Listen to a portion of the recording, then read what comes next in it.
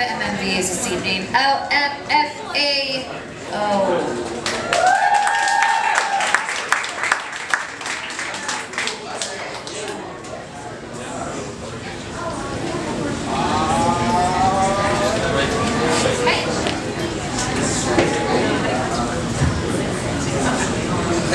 Maury, you first? Sure. Hey guys, how's it going? Devin Maury from the Roz and Mocha Show, Kiss 72.5. Oh, what's up? You got a helmet cam on. Yeah. That's good. So, MMVAs, how do you think it went? You guys even got Manny from Modern Family to dance with. It was an amazing experience. Yeah, he didn't bring his mother, but he was a shuffling wonder up there on the stage. You guys happy with how you guys did as co-hosts? Oh yeah, that was the first time, but it looked like, you know, we've been doing it every night. Natural. Yeah, we had a lot of fun. And that's what we do during our show. Yeah. Every night on tour, you know, we're always going back and forth with the banter and stuff, so it was great. Yeah. It was fun. Second question over here to the right. Patrick Music Plus. This week will be exactly a year since you guys released Sorry for Party Rockin'. In that year, what strikes you as the most unexpected thing that has happened to you guys? Oh man, unexpected. I'd say it has to be between hosting tonight and the Super Bowl. Yeah. Because those both were just like, damn, that's some real shit. You know what I'm saying? Yeah, I mean, when you get a call from Madonna, you know, that's a pretty big moment, you know. And, you know, at first we turned her down, you know. We said, we're busy. But she made it work, you know, with the schedule and stuff.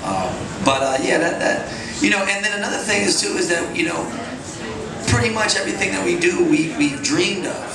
So it's very hard for something to be unexpected because we've thought about hosting before, the dreams, you know, and doing all this stuff. So, you know, it's like now we're here, we get to do it, and we were working with a writer and the script and going back and forth, and you know, the whole time I'm like, this is how it is, this is how they do it, they write in the back. So, you know, for us, it's like really fun to just really get to see how things are done, and we're just really excited to be here. You thought of this, even though it's Jonas Brothers, Miley Cyrus, and Selena Gomez, you're like, we're next! Well, yeah, you know, it's all in the dream sequence, you know what I'm saying? You don't understand what's coming next after this, because now we know this is possible. Right. So now the dreams is just going crazy. You know what I mean? You know what I'm saying? And plus, you know, Canada has always been the first place that has, you know, received LMFAO.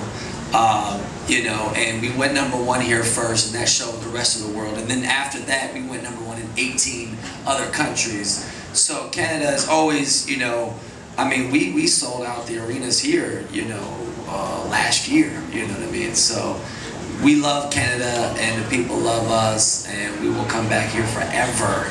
And I mean, we might have to get a dual citizenship. That's right. Because that's how long we're gonna be here.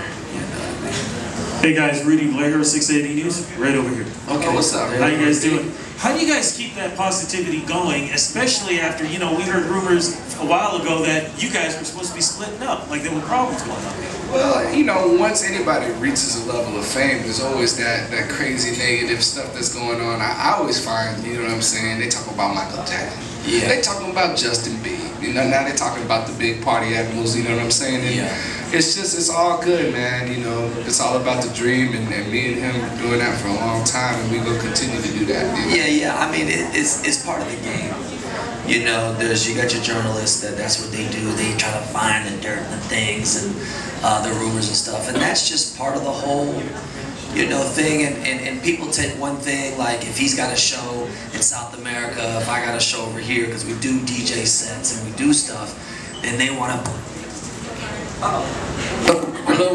Hey. Okay, it's back on. You know, but see right there, they're gonna say, see, SkyBlu cut out his mic because he didn't want him to say the thing, you know. And you know, but that's part of being creative, and but we're family. Hello. So we're family. So we're gonna be together forever. You know what I mean? So.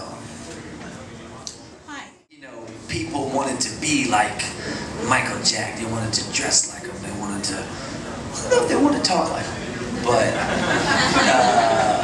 but they wanted to sing like him. 3 out of 4 ain't bad. That's right. You know what I'm saying? That's right. And so just, Michael was the greatest entertainer of all time. And so we would love to, collab. Maybe we'll do a hologram. Okay, last question. To the left. Hi, Grace from Yahoo Canada. I know that you guys brought a lot of ideas to the table for the show. What's something that you guys put out there that didn't necessarily make the cut? Oh man, the naked skit with Selena Gomez, man. Yeah. They struck that, man, as soon as we presented it. We said, no, there'll be distance and everything's cool. And they said, nah, you can't do that.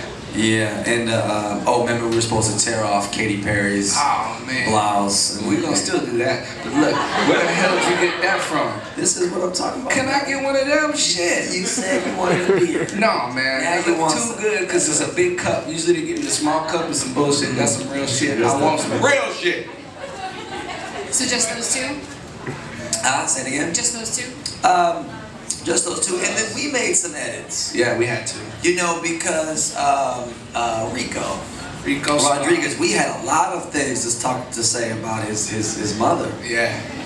On the show, and when that could have been funny. It would have been really funny. It would have been probably funny, but when you see a young kid like that, and he's so cool, he's so funny, and it's just great, just him shuffling and being the shufflebot, and the spirit was so great that we had to censor ourselves, just because when you're in the presence of the youth, and which is the future of tomorrow, you got to instill those principles, because yes, we're the party kings, but we're also very responsible, and we're adults, and we recognize that we're adults and the kids are the kids, and there's a a difference between that. So Rico was one of our favorite co-hosts, if you will, that came up, and he's just an amazing dude. So that we kind of censored ourselves on that one. Thank you very much, guys. West Coast gangster. Thank you.